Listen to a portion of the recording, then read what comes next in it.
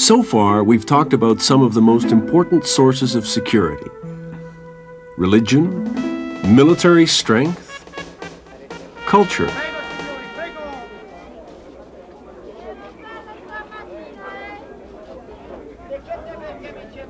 A stable political system, a strong economy, and a sense of family. In some societies, the rights and obligations of the individual were spelled out clearly in official codes of behavior. The Roman 12 Tables decreed, for instance, that all children were to be educated equally, regardless of sex.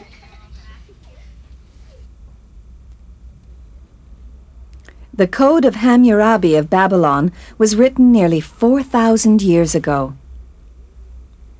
If a builder has built a house for a man and has not made his work sound, and the house has fallen and caused the death of its owner, that builder shall be put to death. Later came the 10 Commandments of Moses, which form the base of Judaism and later Christianity, and are still followed today.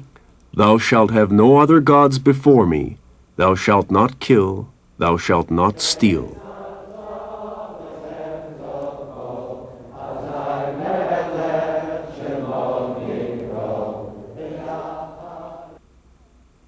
About 2,500 years ago, in China, a teacher we call Confucius responded to the corruption and misery of his time with a call for justice and social responsibility. The central concept in his teaching is Zhen, which can be translated as human-heartedness or love of humanity. Confucianism is still one of the most important belief systems in China today.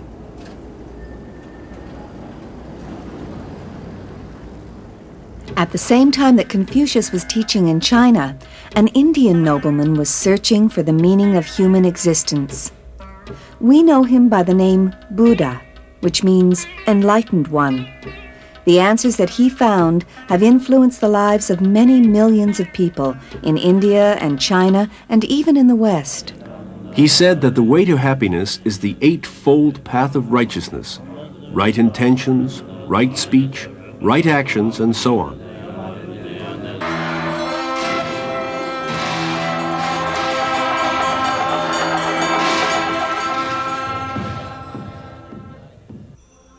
"500 years after Confucius and Buddha, Jesus of Nazareth addressed a sermon to his followers. It is called the Sermon on the Mount, and it forms the basis of another of the world's most influential religions, Christianity. In it, Jesus proposed a new law of love. You have learned how it was said, you must love your neighbor and hate your enemy. But I say this to you, love your enemies and pray for those who persecute you."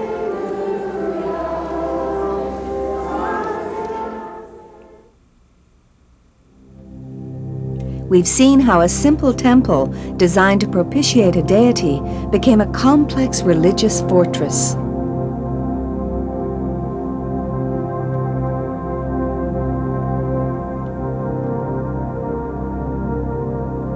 The need for individuals to defend themselves against attack evolved into professional armies.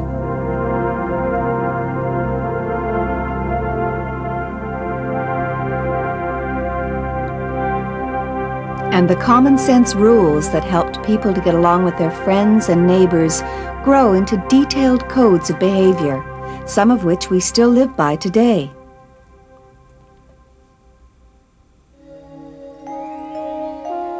The urge to create, from the first marks on a piece of pottery to the beauty of the Greek red figure vases.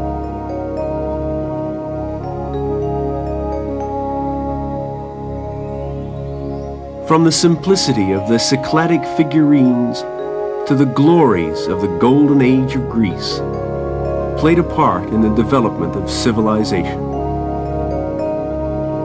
In the next program, we'll explore some of the results of this basic urge.